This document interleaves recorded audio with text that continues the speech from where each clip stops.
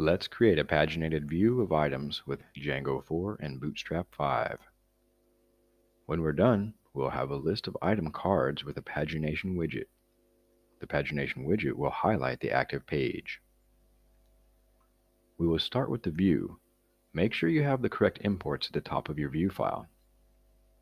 Now, we will get the page number with a default value. We'll get a query set of items for pagination. We'll initialize the paginator with the number of items per page. We'll get the requested page or use the default. And finally, we'll add the page of items to the template context. We will display each item in a Bootstrap 5 card. Note, the item model has a title field.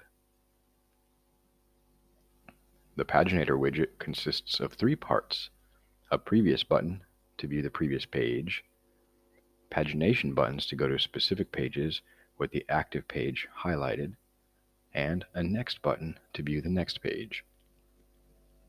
Let's take a look at the rendered template. Thank you very much for your time. Have a great day.